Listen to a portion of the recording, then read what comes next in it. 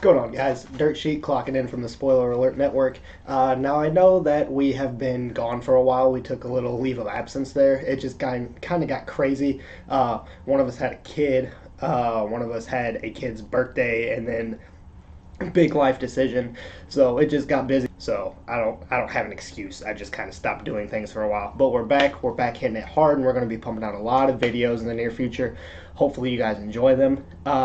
So what I'm here to talk about today is kind of a big moment for me. Now, something I've been wanting to get into for a while is D&D. I'd always been interested. My brother has his own campaign that he's been doing for a long time now. And I went home over the holidays and he was like, hey, why don't you create a one-off character and get involved in our D&D session? Because I sat in on one, but I've never played in one.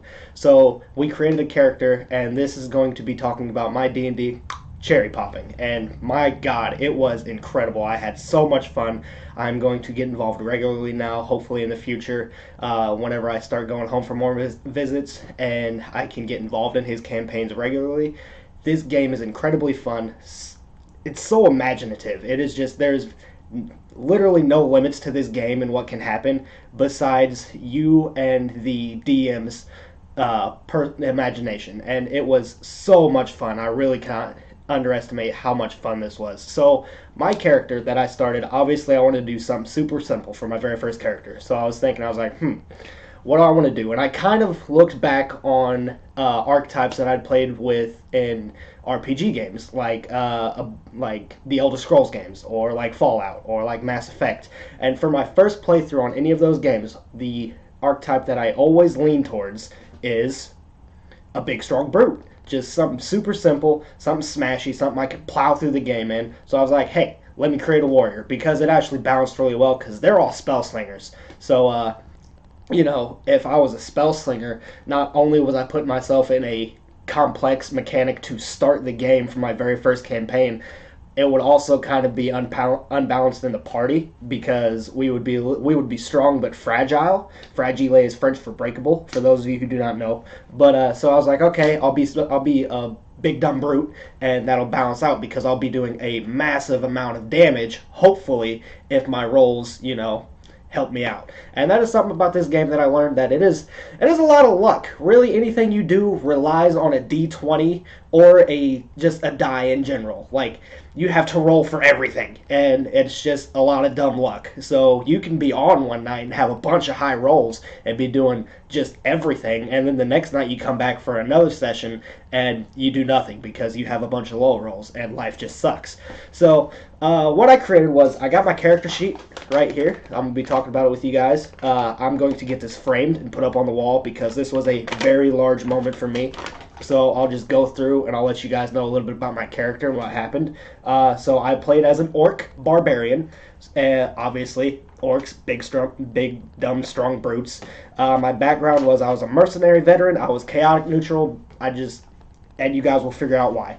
So, my name was D-U-R, because he was an idiot, an absolute idiot. And my base stats were, I had 19 strength, so I had +4 initiative to any strength roll. He was incredibly strong. I was always rolling with advantage on strength checks. Dexterity, wisdom, and charisma were all moderate. They were sitting at 12s. My constitution was 14, and then my intelligence was 3. So, those of you who are not familiar with the stats and buffs of Dungeons & Dragons, kind of like myself at the moment, I rolled 3, knowing that wasn't good, and then my brother told me that 2 was feral. I was barely alive. My intelligence was, I barely had any in general. So, I was rolling with a -4 disadvantage on any intelligence checks. So, I actually couldn't talk. I knew words, I just couldn't say them, which this is hilarious because with my wisdom being as moderate as it was, I actually had a +4 to my persuasion checks. So I was charismatic, but I was an idiot. So all I imagined was in my character's mind, he could process things and he knew what was going on around him, but he couldn't express himself. So it was just very interesting. He was the definition of big, dumb, strong brute. he was so stupid it was ridiculous. Couldn't talk, just literally cleaving a greatsword around at whatever the party pointed me at. So we started playing. We had a lot of fun, whole lot of fun. It was incredible. I think the biggest moment, I had two big moments in the campaign for me. One of them was whenever I had to actually roll an intelligence check to investigate. I wanted to investigate my brother's character, which, because I was just going along with the role of big dumb idiot. So I was like, okay, because mind you, my character was 6'9" and weighed well over 300 pounds. He was a big dude.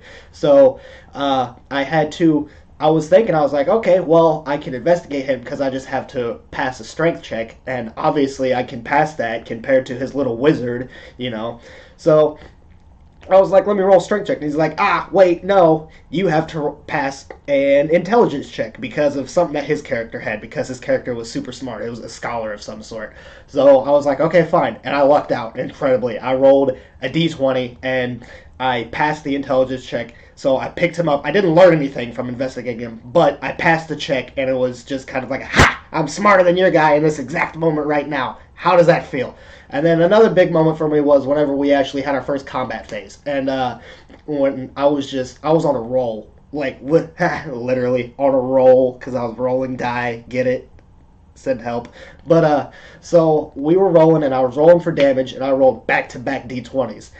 Back-to-back critical hits, and I output over 40 damage. Pretty much one-shotted the thing that I was playing against. Granted, it was start a campaign. I just got involved. We were, and maybe like the second or third act of his campaign, so the enemies were low level, but nonetheless, knowing that I could swing for over 40 damage with this massive greatsword and pretty much one-shot minor enemy was a big accomplishment for me. I was like, hey, I just got involved and I cleaved the shit out of this wolf in one strike. So anyways, guys, that was my first D&D experience. I had a whole lot of fun. I want to thank my brother and his playgroup for letting me get involved. It was incredibly fun. I will be doing it so much more. It's really not as hard as it looks. There is a lot that goes into it. There's a lot of math and a lot of rolling and a lot of different stat buffs and everything, but creating a character is so incredibly fun because it's just all up to you. It's all up to your imagination. And then whenever, if you're playing with a good group, a fun group of people, it just makes it that much more fun. Because we would f off for half the campaign and just do random things, and then we got serious and it got interesting. The story was incredible. The guy who came up with the story, the DM, he did an incredible job. It kept me enticed. I had so much fun. So seriously, guys, give D&D a go. It's a cheap game to get into. All you have to do is get a bag of dice, get some pen and paper, look up some things, and you're good to go. Just create a character and go. So anyways, guys, thank you so much for joining me. I am Dirtsheet. This is the Spoiler Alert Network. Give that little bell a ding. Come back in the future for more videos, and ignore the Rudolph onesie. I'm not getting festive, I promise, but the heat doesn't work in my house, so it's essentially as cold in my room as it is outside. So, and always remember to stay dedicated.